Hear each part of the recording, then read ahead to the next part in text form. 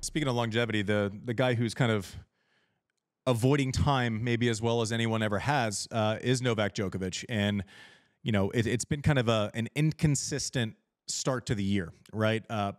Switched up his schedule in Australia, normally just shows up and plays the Aussie Open, went early after playing late into the season last year, playing, Davis Cup and having an extended season, started early.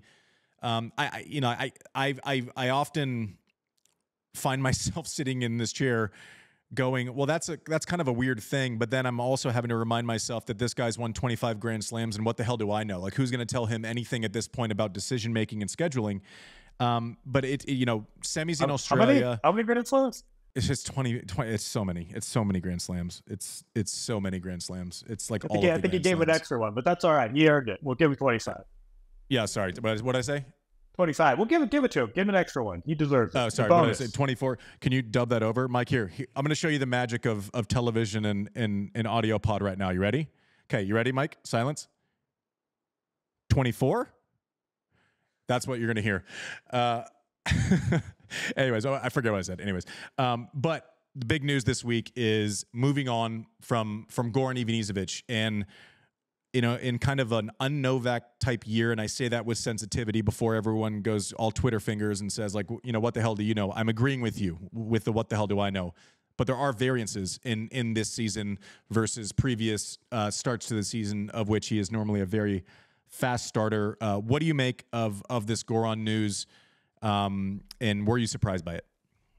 I was, because there's been, I was and I wasn't. You started, Novak, you're used to his level. He's sort of a victim of his own success, and suddenly he hasn't won a tournament this year, and things are not trending in the right direction. You make some changes. In a way, you say, great. It shows that he's still tinkering. He has now changed manager, agent. He's promoted his hitting partner to manager. And now there's a coaching change. That's a lot of churn for the guy who won 3 of the 4 majors last year. Sidebar, I was looking up, he said, well, who would coach him? Well, he's probably not going to start a new relationship, right?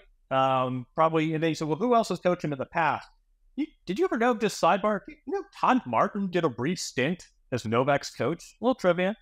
I don't, I think it shows he's a seeker. He's always looking to change things. He'll change his diet when he doesn't feel good. This is not someone who necessarily is wed to tradition and is change averse. It is a little strange. We were talking about this with with Jesse Pagula and with Holger Rune. It's a little bit strange that the number 1 player in the world is changing coaches. I wonder. Let me ask you this: when we think about who's going to take that role, does he need a coach? What at this stage in the game? He's got a hitting partner who doubles as a manager. What does he need a coach for? Well, basically what we're asking is he someone who craves the conversation, or is he someone that just knows what he knows inherently and fully? The way that he kind of goes back and forth with his box, it seems like he craves that communication. So behind it doesn't, but it's also like a weirdly framed question, because does he need a coach? Probably not. Like, I think my cat could coach him and do a pretty good job. He'd probably win a bunch of matches. But the thing is, he's 37.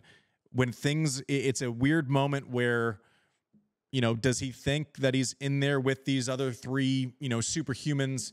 I would think that you would want someone. I don't think that you would do a trial run with no coach before Roland Garros in Wimbledon. To me, the most logical version of events, and again, I say this knowing I have no inside knowledge. You have 1,000 times more inside knowledge of the way that Novak's camp works. But if I'm Novak and have won that many slams, I would want something consistent where I didn't feel like I was getting to know someone in the 6 weeks leading into, or 2 months leading into Roland Garros, and then it's a quick turnaround. 3 weeks after that, you're center court at Wimbledon again. So my mind automatically goes to Marian Vida, because that's the guy who kind of is in, and then he's out, and then he's kind of sometimes back in. It seems like this consistent insurance policy, and that's nothing to take away from. He's more so than anyone helped develop Novak, right, and turn him into the person, not just kind of tag along on other successes. And another name that Novak, to his credit, really stood by during rough times, who didn't work in his most recent coaching gig as Boris Becker. They had a lot of success. And so if I'm Novak and I have a hitting putter and I have all this infrastructure and maybe I don't need someone there all the time, but at Wimbledon, when you're breaking down a matchup, even if it's just confirmation bias, right? I'm going into this, I think this, and Becker goes, well, yeah, I see that too. That holds a lot of water in the psyche of an athlete. So for me, outside looking in, knowing nothing, that seems like a very comfortable landing spot that has proven successes. Now, I don't exactly know why they stopped in the first place, so you don't know if there's any scar tissue that's unspoken. I've certainly, Brad and I broke up, and it was pretty rough for a couple of years, and we eventually got over it. So you think like enough time passes, it'd be worth revisiting. But if I'm Novak, I got to think I would bring in someone who at least knows the way I operate, who knows the rest of the team that is around me. I don't know. I would be shocked if it's like he just takes a swing and brings someone entirely new in. But I'll probably be wrong, I'm sure. This is someone who doesn't like conventional wisdom. This is someone who, by his own admission, can be sort of hard-headed. I just wonder if he says, you know what, at this stage in the game, I'm always looking for sort of new challenges. I don't know if I need someone to console. I know the sport pretty well, and I can watch YouTube videos of the unknown Salvadorian opponent who qualified who I have to meet in round one. I've got a hitting partner. I think you're right, though. I think Marion Vida, that's now, it's sort of like the old boxing, right? You have these boxers, and they get back together with the old trainer. That, to me, sounds, if I were a betting man, which I'm not, that would sound like the most, it's an interesting parlor game. I just think... Does he need a coach, as you say? No, he could win matches, with a Groucho Marx mask on. But I just think he might be considering trying to fly solo for a bit. That wouldn't surprise me at all. So you think there's a chance he goes full Kyrgios? I think this is someone who loves challenging conventional wisdom, and I think this is someone who loves exploring new frontiers. He's a seeker. He's done Andre. He's done Boris Becker. He's done the major champions. He's also sort of done the comfort food that is Marion Vida. I could see him saying, you know what, let me try to fly solo here. We'll see how this goes. That's interesting. We'll see. I'm sure it's not going to be a subtle reentry, whether that's in Monte-Carlo and he walks in with someone like, I think there's going to be, I think he's going to, his private training sessions, I think, are going to be a little bit more public as he makes this change. But I'll be curious to see it. And also, like, let's flip the side of it. Like, we're saying Novak, what's he looking for? That's a really intimidating situation to walk into, no matter what your credentials are. Like, I'm gonna go, like, on a short list, people have been number one in the world. I go in, I don't know what I'm telling him. Besides, like, you're doing great. Like, you're the best. Like, what am I going to tell him?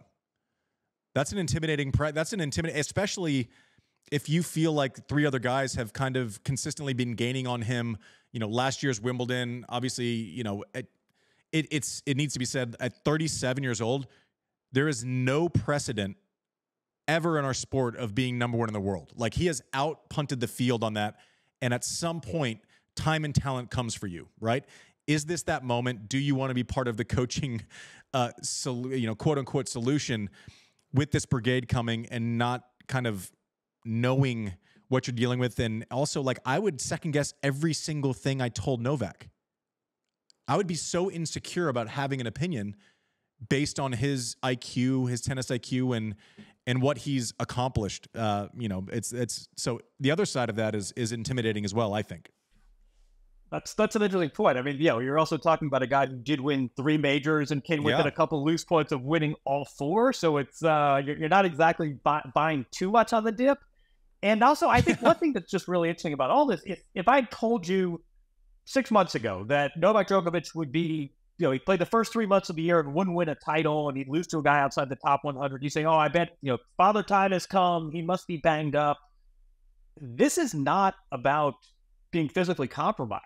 And I think in a way that sort of adds a challenge to the coaching. We're not just saying, hey, wait till the knee gets healthy and then we'll retool our schedule. This sort of much more personal. Again, we referenced that very strange withdrawal announcement he made from Miami, when usually they say, "Oh, you know, my physio says I need the time off and I look forward to returning." This was much more sort of personal and made vague allusions to sort of motivation and family situation. And it would be a challenge to come in. At the same time, what's a greater challenge than finding, you know, so it's like the sports movie piano starts tinkling right now, right? I mean, what's a greater challenge than finding the guy does the old guy still have something in it to win that 25th major, surpassing Margaret Court? Well, yeah, he does. He does, because he did it 3 times last year. Yeah, exactly. Like, it's not as if you're searching for something like that was from like 3 years ago. I mean, this isn't exactly. It's not like George Foreman winning the heavyweight title after not boxing for 15 years. Yeah, exactly. I'm sure there are a lot of coaches on the sidelines that would be happy to take on that challenge, as broad as it might be.